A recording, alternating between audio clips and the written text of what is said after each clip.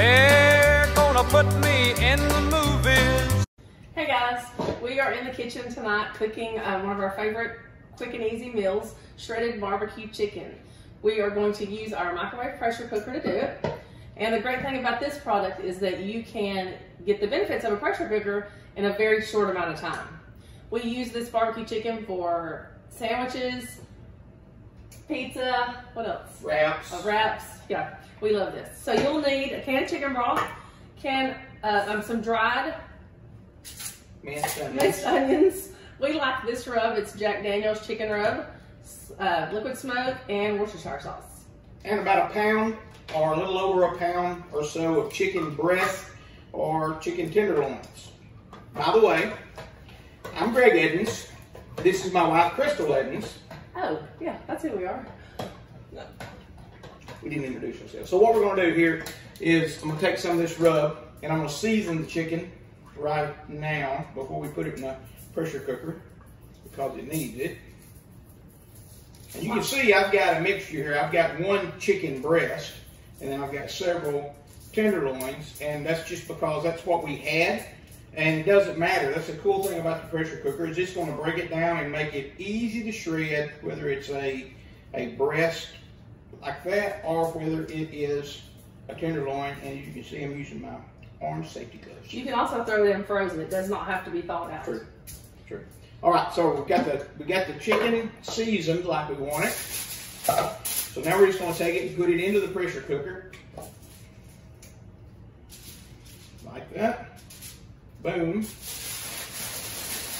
I used our can opener, and as you can see, there are no sharp edges when you use our can opener. None.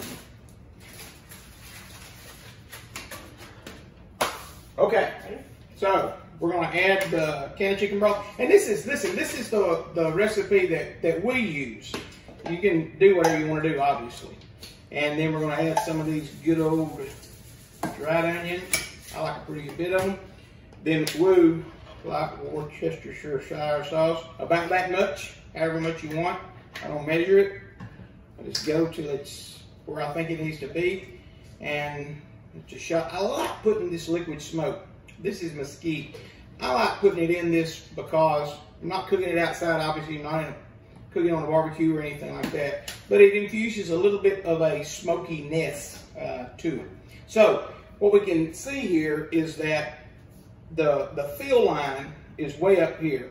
So we're a little bit low on water. So what we want to do is make sure we've got enough liquid so that we just cover the chicken. So I was going to grab a cup here.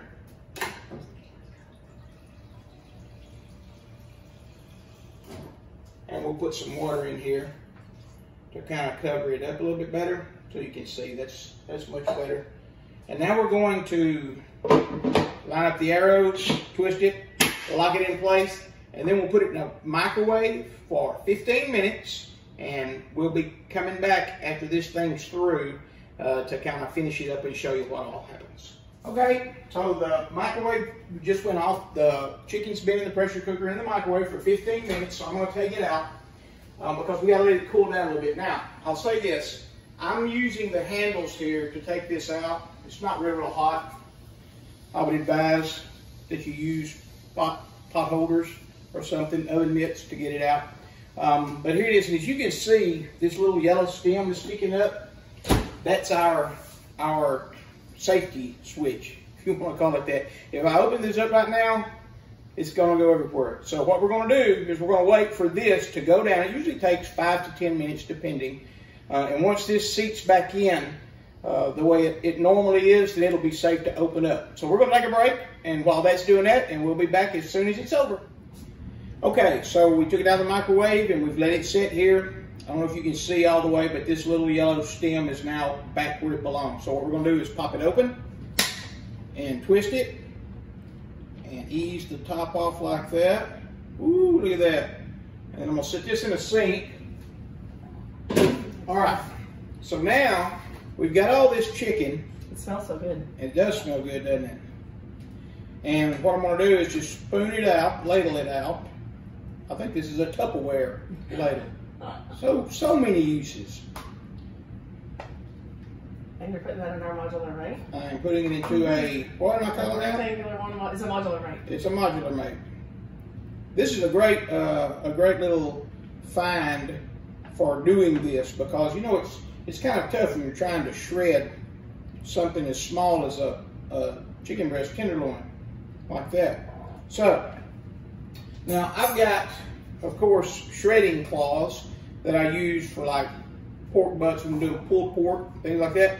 But what I found is in the case of tenderloins especially, it's a little bit too much.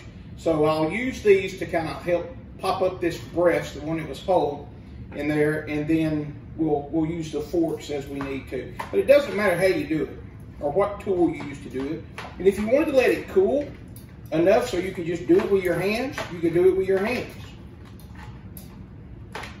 You just want to shred it up, and you can do this. There's no right or wrong way to do this, obviously. You can make it as chunky as you want, or you can shred it really fine. And obviously that makes it go a little bit further if you shred it fine. We kind of vary depending on what we're planning on doing. But so many times when we make this, because it's just us, right? We'll have it tonight, and we may make. What are we making tonight? What are we eating tonight? We're eating this tonight. Yeah, I know, but what are we making it with? And what are we having? I think I'm gonna have a wrap. We're doing Weight Watchers, so this is a low-calorie meal that we can have. Very low calorie. With our Weight Watchers, and then we have this barbecue sauce that is so good. It's also on our Weight Watcher plan. It's sugar-free barbecue sauce, and you cannot even tell it's sugar-free. Yep. And the best thing about it is it tastes great, and it's 0 points on the Weight Watchers Blue plan, which is what we're on. All right, so I'm making. I know this is taking a little bit of time, but I really like it like I like it. Now here's the thing to remember. When you're doing shredded anything, you get good seasoning on the outside of the meat. But once you shred it like this, you've got meat from the inside that really hadn't been seasoned. So what I learned a long time ago was that once I get it shredded, whether it's chicken or whether it's pork or whatever it is, I take my seasoning, my Jack Daniel's chicken seasoning in this case, that you already put up, didn't you? I did. Sorry. Because if I taste this right now, it's going to be okay, but it's not going to be as flavorful as I would like for it to be. And you know what? I've done this whole thing using these claws, so. But that's because this thing kept them in check. So good for us. All right, so now I'm shredded up right where I want to be. So now what I'm going to do is I'm going to take some more of my seasoning, and I'm going to liberally sprinkle it on the top here. And I'm going to go into my magic drawer and bring out another pair of my hazmat orange gloves. Thanks, pandemic, for making my normal gloves unavailable. But hey, and then I'll just take my hands and I'll kind of massage this into it. And I'll look for like bigger pieces. And again, this is just me, my personal preference. But I'll look for bigger pieces that I maybe didn't get completely shredded like I want them to, and I'll break them up with my fingers. Although it's hot, and even with these gloves are thick, but I can still feel it. It's pretty warm. Okay. So now I've done that, and I'm gonna take a little taste. Can you show them so they can see what it looks like? Yep. Again. Okay. I'm gonna add a little bit more of this because it's not quite where I want it. I like it to have I really like it to have an impactful flavor. Oops, I slung a piece out. I'm not going to pick it back up and put it in there because I know I'll get in trouble. If you weren't here watching this, I probably would. You're slinging it. If she wasn't here watching this, I probably would. Okay. Now, I think we're probably good here. Yeah. All right, now, take your barbecue sauce. If you want to do it, you might have to put barbecue sauce on it now. We do because we like the barbecue flavor. That's kind of our deal with this dish. Okay. Take your barbecue sauce, do the same thing. Just mix it up. And you can use a spoon or whatever that was I used. to get the chicken out. You could use whatever. I just find it easier and more efficient for me to do it with my hands. And see, let me show you something. I found this little piece of gristle in here, probably off that chicken breast. And so it's good if you use your hands, you can find those things and get them out. All right, so now put some barbecue sauce on it. It's time to taste it again. You gonna take a taste? You gonna try it? Sure. Let me see. It's really good. Good? Is that enough? Yeah. I'm happy with it as well. Okay, so now we've got this modular mates pretty much full of really good shredded barbecue chicken. This whole thing, if you start from the beginning, it literally takes 25 minutes. And as far as work on it goes, you saw how quick it was. So it's easy, it's quick, it's delicious. It's a great way to use the microwave pressure cooker. And I hope that somebody will get some use out of this. And if you like something or you didn't like something or you just want to comment, put some comments in the comment section below. But keep them nice, okay? All right, we through? Done.